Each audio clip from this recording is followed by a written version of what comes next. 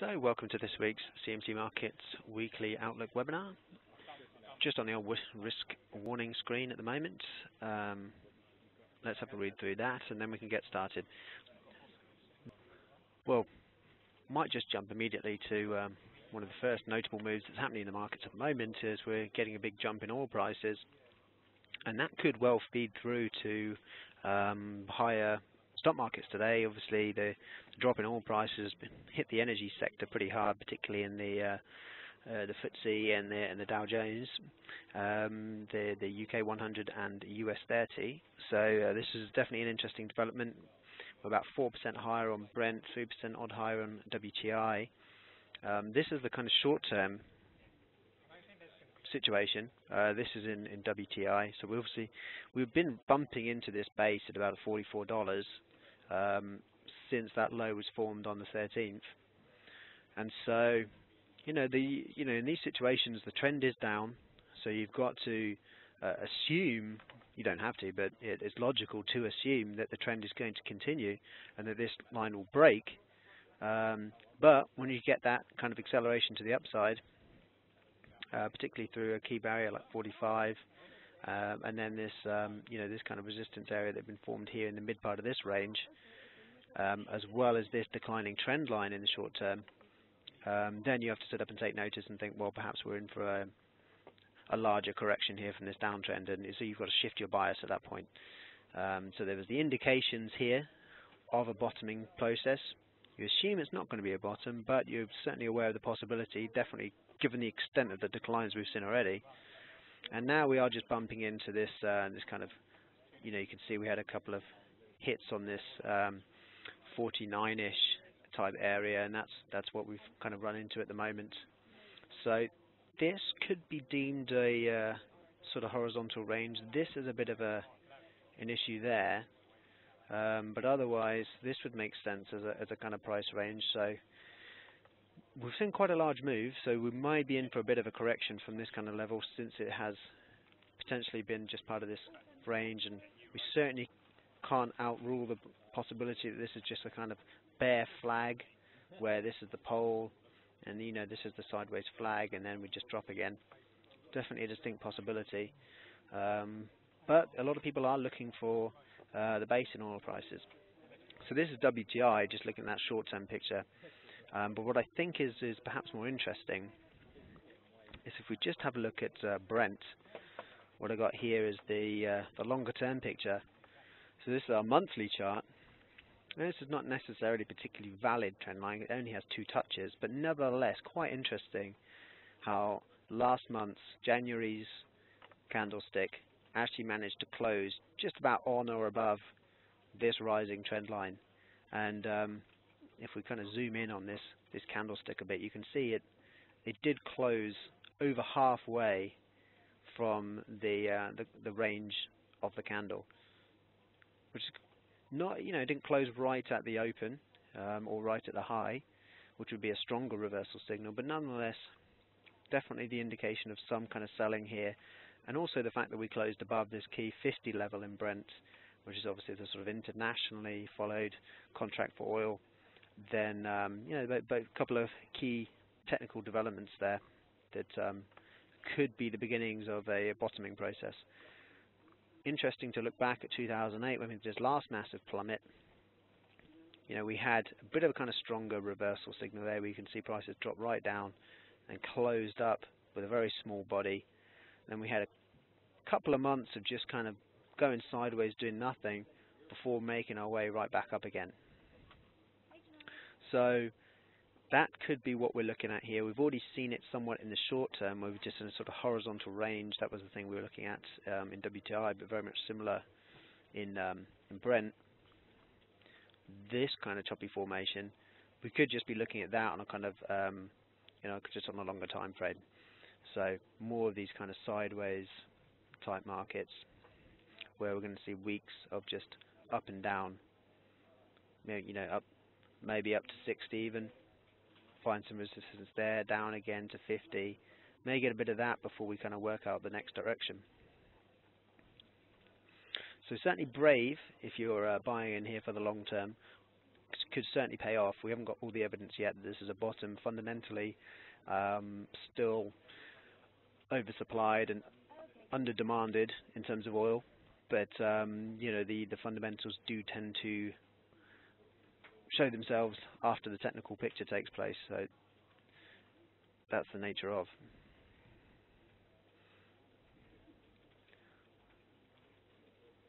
So that's oil. But really, the sort of general focus for markets at the moment, particularly when we're looking at the indices, is quantitative easing from the European Central Bank. I think there's little doubt that has been the main catalyst for why European markets saw one of their best months in years in January, whereas US markets were somewhat lackluster and actually closed down in the end in a pretty disappointing month.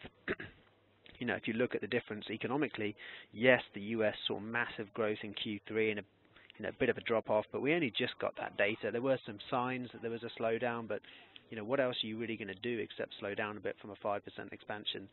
So economically, the US still looking really a lot better than Europe, yet the European equities are massively outperforming. European equities are pretty undervalued compared to the US, so there's an element of the new year. Fund managers looking at what the valuations are across various sectors, various countries, and shifting things around according to where they think there is value. And so when you have the combination of quantitative easing, so massive stimulus from a central bank, and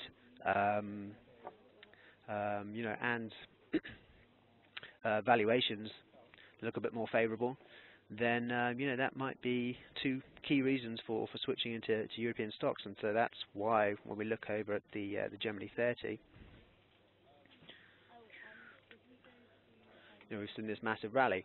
And so this was the kind of triangle formation that I alluded to a couple of weeks ago. Really, it was around here. So a couple of weeks ago, and so we've hit that 100% target almost perfectly. So the 100% basically came just shy of the 10,800. It was that 10,800 basically that ended up being the resistance, and now we're just kind of traveling sideways, trying to break to the upside, or failing that, break to the downside. Now we've got some small, this is more evident on short term, but a small bit of a negative divergence here in the RSI according to these peaks, but that peak, to be fair, is lower. I mean, it's basically flat, but this one's distinctly lower. So a small sign that we could get some risk to the downside. It may, obviously QE is going to be, it's going to be an increasing factor, and it's not like it's all priced in.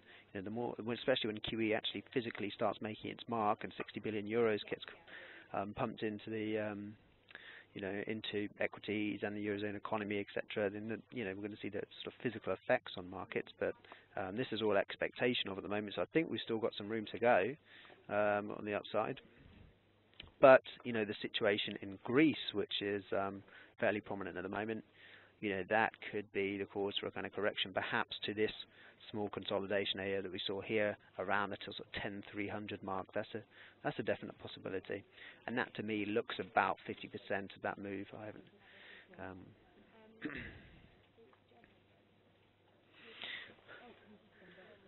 So you can see here we're basically at that 23% at the moment. 38.2 is a bit in the middle of nowhere. The bottom of this consolidation is the 50%. So in this sort of zone, especially with the 21-day moving average coming into there, could act as support should we break this current level. So if we zoom down into the 4-hour, we can see this is a possible double top, and we've got the negative divergence alongside it. So basically the confirmation of this pattern would be a slip through this 23.6% Fibo level around that sort of 10,560. That would be our trigger for going short, if that would deem to be a double top pattern. But for the moment, again, the trend is higher, so you've got to assume it's probably a consolidation pattern, but it certainly could be a double top. With that kind of zone here being an area that might attract some interest. The Euro's been a somewhat sort of different story. largely just sort of, the reaction from stocks and the sort of the moves that happened in markets prior to the ECB announcing quantitative easing and the moves afterwards have been a bit different from stocks and the euro. The euro basically was pricing it in beforehand and has basically sort of sold on the rumor, and bought on the news, whereas stocks kind of post fact have been rallying. So if we look at the euro, it's actually rebounded a bit in the last week or so. This is the monthly picture, which I think is sort of worth bearing in mind. This potentially is a sort of pretty downward sloping channel. So we've had 3 touches on the top. That's valid. These two, sort of match up. And so if we were to touch the bottom of that channel, it would be just above that sort of that parity mark that a lot of people have their eye on, and would just be along the lines of this, the top of this consolidation pattern, depending on how long it takes to get there. But this is obviously a pretty long-term picture, so it's not to say we can't get some kind of bounces in the meantime, and it looks like we are in the midst of one at the moment. And I think a key level, you can see this line that we've got here, is about a sort of 1640-ish. When we drop down to the daily chart, you can see that's here. That could be something that we're looking at should we break through this downward sloping trend line. So it doesn't look too good. It's just a very sharply declining trend line because of the extent of the move on the daily chart. It looks a bit more reasonable on the 4-hour chart. And so this is the line through this peak here. A couple of attempted breaks here and a breakdown. So maybe it's going to make it this time. We're basically testing the 55 period moving average on the 4-hour and that declining trend line. And this sort of 1270 is holding up pretty well. Whether we can break above that may somewhat depend on the PMIs that we see this week. We've seen some already in terms of manufacturing. On Wednesday we've got more in terms of services, which are obviously a larger contributor towards the Eurozone output.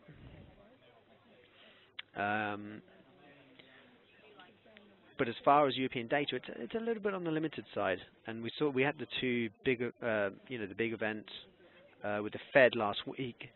So when you're looking at the kind of euro against the dollar, it may be the kind of dollar end of things that drives things.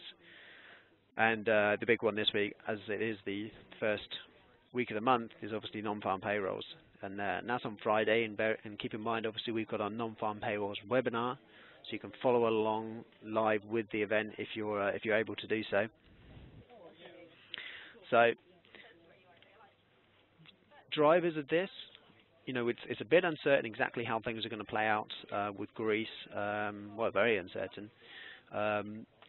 Should we suddenly move towards a world in which the new anti-austerity party, Syriza in Greece, are really playing a sort of difficult ball game and really fighting hard to the extent that it's just not anywhere near something the likes of Germany or Finland or some of these opponents to cutting back,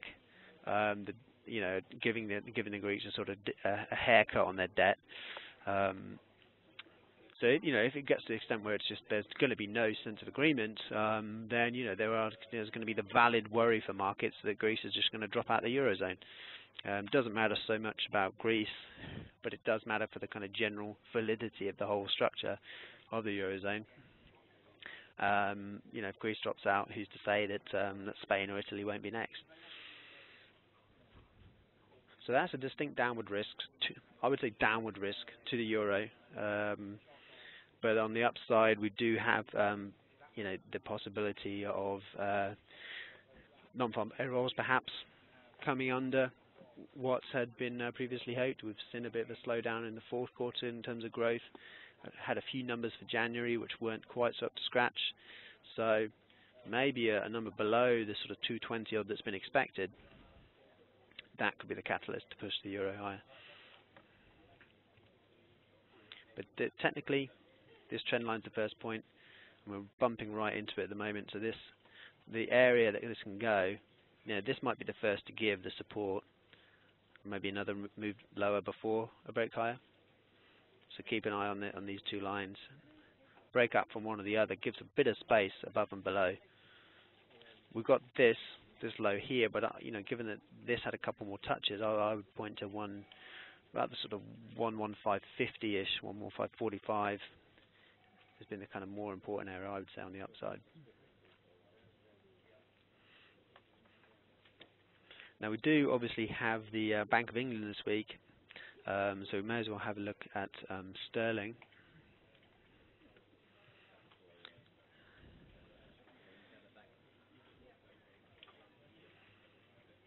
So this picture of sterling, obviously fairly, fairly bearish looking chart. Just an obvious downtrend. If we pull back, we can see these are the two horizontal lines I have. Just that was an important area, and we've really failed 3 times to get back above there. And to me, it would be logical for us to go and re-challenge this 148.40-ish, these lows from 2013. Especially after that, that last week's candle. That's quite a strong move from those highs down lower again. So, and obviously, a large amount of this is dollar strength, but recently we've seen some more kind of bearish indications for the pound. Excuse me, just because inflation has dropped so much alongside the price of oil that there's that alongside falling wages. Or limited wage growth, then there's just not as much reason for the Bank of England to hike rates as there once was. The other thing being that the housing market was on fire. Now it's cooled somewhat given some of the other regulations that have been put in.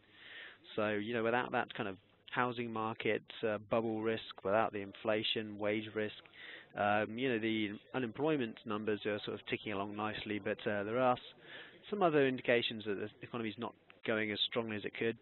A lot of people, myself included, just say it's healthy to raise rates to a sort of more normal level. But looking at sort of the way these central bankers tend to work, normally a bit behind the curve, quite frankly. We could be on for no rate hike from the Bank of England in 2015, and that's pretty bearish for the pound.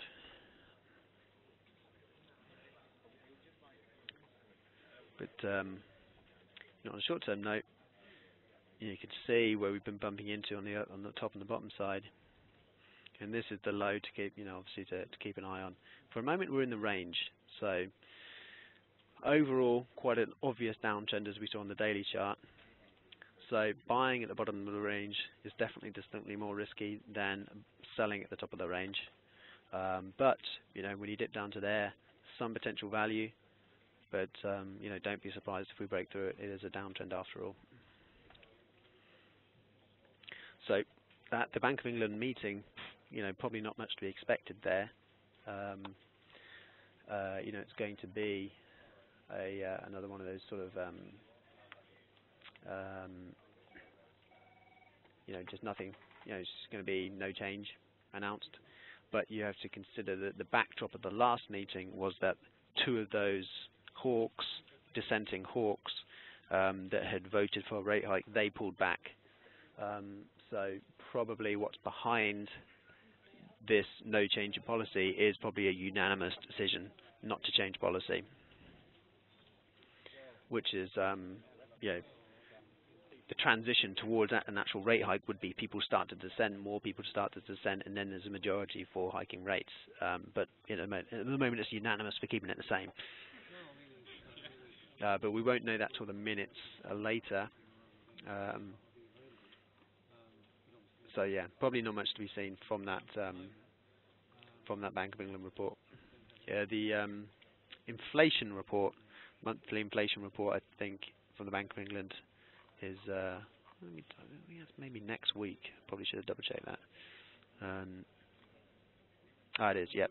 Next Thursday will be much more interesting for the outlook of the British pound, and given that is the case, U.S. jobs report aside, that might be reason why we stay in a bit of sort of range-bound type conditions, and maybe does increase the probabilities from buying at the bottom of this range.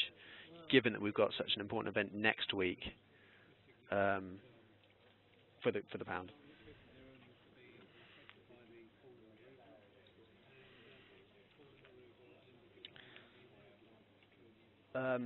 While we're on the currency front, you'll notice here in the insights section, obviously we've got things pumping out here all the time, but particularly of note is that we've got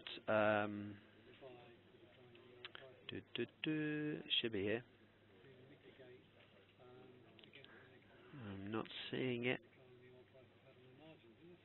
Oh, maybe it's been pulled. Basically, on the website, I'll make sure to know an update here. Maybe I'm just going blind, but there's a report that we have on the upcoming RBA meeting, which is basically sort of tonight for us. Basically, well, sort of early hours RBA meeting.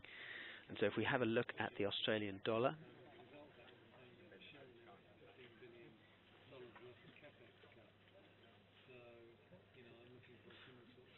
I see your question about Tesco there, Sanjay. Yep, I'll have a little look at that just after this. Moved the wrong trend line there. So this is the sort of general conditions. We've got the Aussie on the daily chart, strongly down, obviously. This was the big support level that we busted through, but as you can see, we're now sitting on this 200-month moving average. So in the short term, that's capable of giving us a little lift, but you can see not really too much signs of a bounce on the monthly chart there, having hit that moving average, pretty much closed at the lows in a very bearish looking candlestick. So not looking too good for the Aussie, and some of the reason behind that is obviously, well, a lot of the reason is the dollar strength. That's a given for any of these dollar pairs, barely worth mentioning at this point, but specifically towards the Aussie, we do have this RBA meeting and the risk of an outside surprise from the RBA. Governor Stevens over there may chuck a little rate hike in there, following along from China having done the same. Obviously, China is a big demander of the Australian commodities.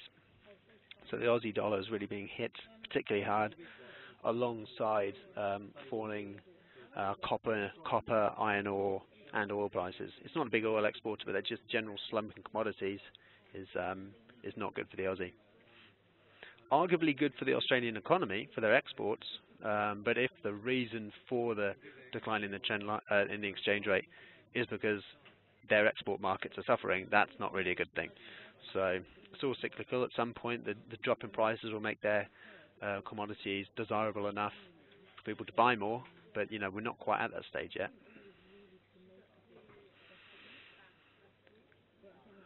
So, not, as you can see from that long-term outlook chart, not much cause in terms of support for buying. So really a matter of kind of pinpointing your shorts at this point until there is some evidence of a bottoming pattern.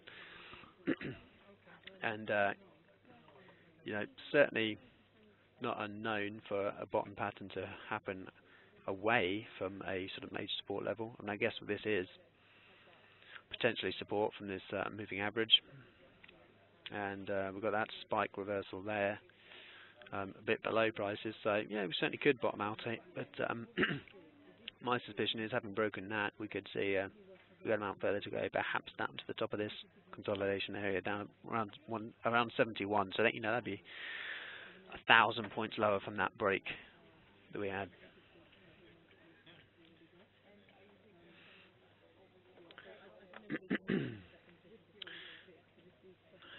Now, we're not as regular on our chart updates on Tesco, but have been a bit more recently.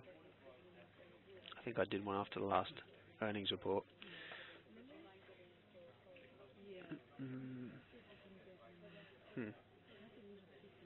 No, that's strange. I thought I did a more recent one. Well, instructive to pull it out to the longer term charts. I think the weekly probably serves a bit better. This is basically a pretty classic double bottom we've had in Tesco's. It's just, I'm surprised it didn't. I think there's also a either a double bottom or a head and shoulders that's taken place in Sainsbury's. So maybe it was that I put on the chart for him. But yeah, certainly a bit of a bounce taking place in all of these supermarkets. And I think probably what we're seeing here is this consolidation area. This one, that's where this gap that we had temporarily stopped prices on that week. But then you can see this area has had a bigger effect. And last week we closed down, and yeah, a pretty weak bearish engulfing candlestick on Tesco. Didn't really close below the bottom of the body was not really below the previous week, but still, a pretty kind of bearish looking candlestick. You'd want to see the break of the low of the week before last to give yourself a bit more of an indication that things are overdone on the upside. If you're looking for another opportunity to buy Tesco's, you think we put in the low, then if we can get down to this, this peak again, it would only be natural for around that 200 mark, but I think 197 maybe more specifically. Yeah, 197.40.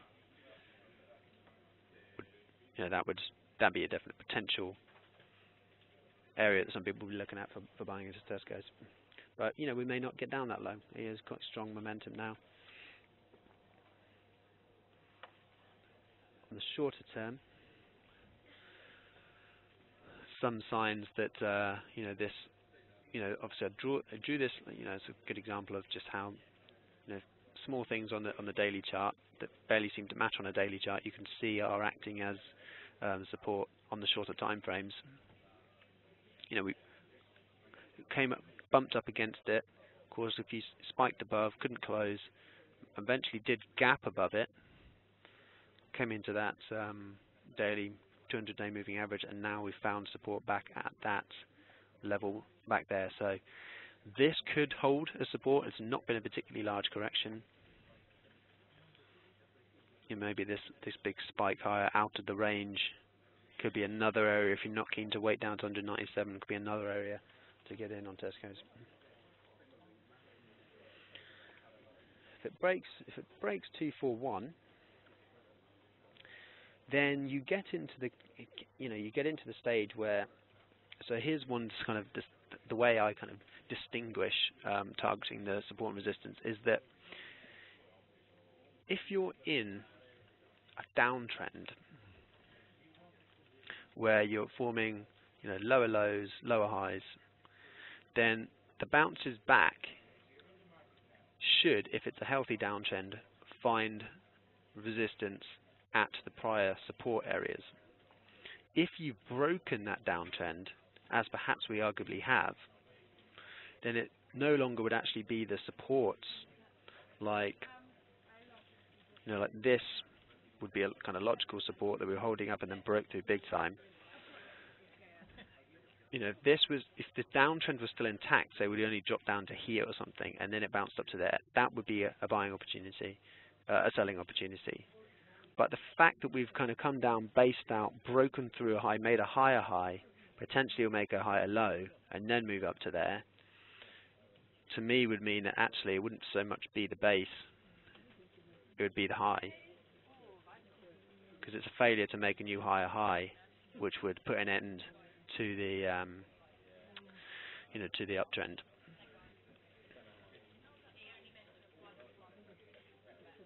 If that makes sense. So when we're looking at areas from the prior trend to use as targets, if the downtrend's still intact, we use the supports.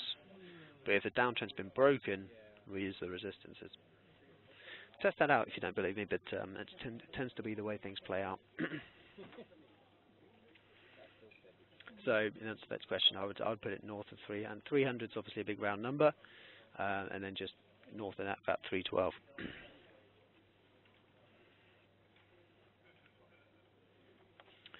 Okay. Any other markets people would like me to cover? Certainly let me know. I've sort of deviated around a little bit. I guess the UK 100 would be a logical one. this is the longer term picture. We're in this channel. Now we've come off quite strongly off the bottom of this channel. We haven't even reached the bottom of the channel a couple of times. And that's quite a strong signal. We broke through this massive sell-off that we had, so that's a strong signal. But so far we haven't got through the 6900, the top of the channel. So broadly speaking, when you're in a channel, the lower risk opportunities are to the buy towards the bottom of the channel, sell towards the top. So we're obviously close to the top. The lower risk opportunities tend to be sells, tend to be going short. But you know, if you believe that the European quantitative easing program is going to feed through into UK equities, then that would mean that we're going to get a break higher. So the risk, obviously, of going short at the top of the range is that we break high. But that's the nature of, you know, whenever you're doing a range trade, you're buying at the bottom, selling at the top. The risk is we break out. We've been in this range for a while, so the longer this range takes place, each time you buy or sell from the bottom of the top, you know, the bigger the risk that that's the time that it breaks out. But if you have so far been selling at the top here and buying at the bottom, then you're already ahead. And when it finally does break, well, that'll be, you know, a loss or a break-even trade. You know, take it on the chin, and then you can start going with the trend once it's broken. But to me, that's the major catalyst here, because UK economy is ticking along, but it has been for a year or so. Arguably, it's declined a little bit in the past 6 months. But it's probably just going to be quantitative easing from the Eurozone that would be the reason for the UK breaking higher, just chasing the DAX higher.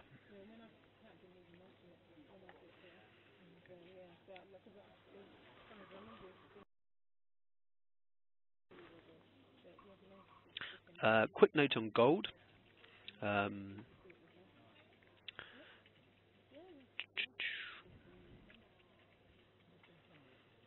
So here's where we are. This is how I'm looking at things. One of the more clear-cut charts. To me, this was an inverse head and shoulders pattern. We got a strong breakout from, hit 300, we've corrected down to the 21-day moving average. We've seen a bounce from there.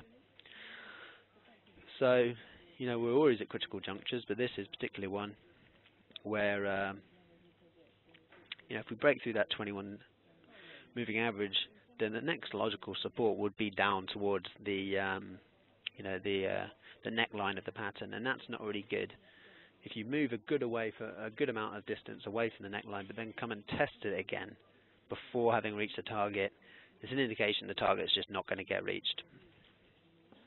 For now, I'm still looking towards this target of that is the height of the pattern, and then from the breakout area, that is the objective, 100% objective of that height from that breakout area, and it does correspond pretty perfectly with that peak. So it's that sort of 1340. So you know, the trend is higher for now. We're in the midst of a correction. We've bounced quite strongly from that moving average, and we're just dipping a bit now. So, you know, if you believe that this low is going to hold somewhere in the space of last week's candlestick, is going to become a increasingly better value to buy somewhere in there. And obviously, if you're buying right at the low, then just minimal risk if you have your stop loss somewhere close below the low.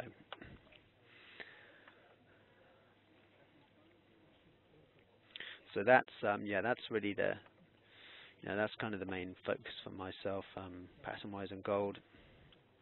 I did do the last couple of snapshots that I've done. Snapshots are the video updates. Normally last sort of 2, 3, 4 minutes. The last couple I've done have been on gold, so you can see a bit more in depth as some of the fundamental reasons for gold in those.